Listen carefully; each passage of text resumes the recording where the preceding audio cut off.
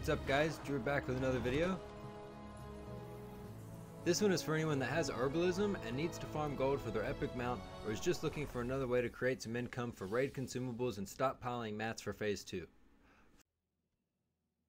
Farming ghost mushrooms has been a primary income for me for the last couple of weeks, and I'm doing this daily to ensure the consistent income which allows me to purchase the consumables and the herbs that I'm stockpiling for phase 2 and phase 3.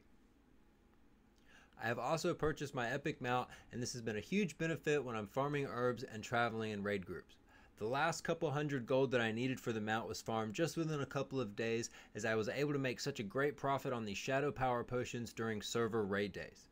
At times it can be worth it to bulk trade the mushrooms to one buyer, as the potions will sell slowly but surely.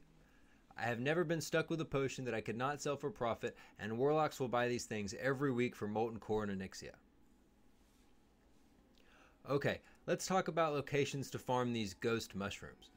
I have two primary spots where I spend my time, and it really depends on what I'm doing for the day that dictates how I'm going to be farming these mushrooms. If I'm able to sit down and farm Maraudon, I will run through and reset the dungeon about once every 12 minutes. If I'm slightly busier one day, I absolutely love Skull Rock in the Hinterlands. This cave spawns 3 ghost mushrooms every 15 to 20 minutes, and it makes it very easy to log in and out of this location as I farm the spawns.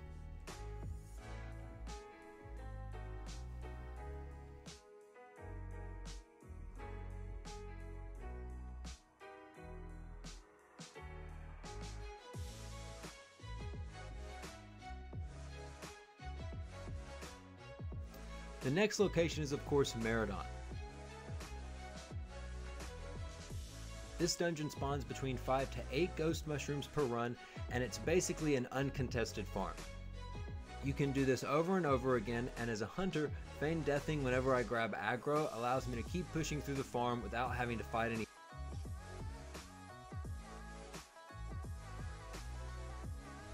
This is the fastest gold farm for me right now, and I actually have a separate video where I did 2 full runs through Maraudon gathering the ghost mushrooms, so check that out if you have free time.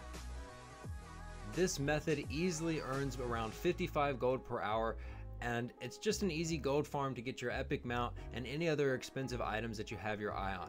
The locations between the two, Maraudon and Skull Rock, really doesn't make a difference. The 120 mushrooms or so that you saw in the beginning of the video, I actually gathered those at Skull Rock over the course of a couple of days, just logging in and out.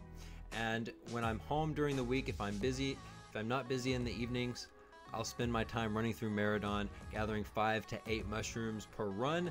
I average around 11 ghost mushrooms every 20 minutes to about 33 an hour. So that's easy 55 gold per hour. Thank you guys so much for watching the video. Please subscribe, and I'll see you later.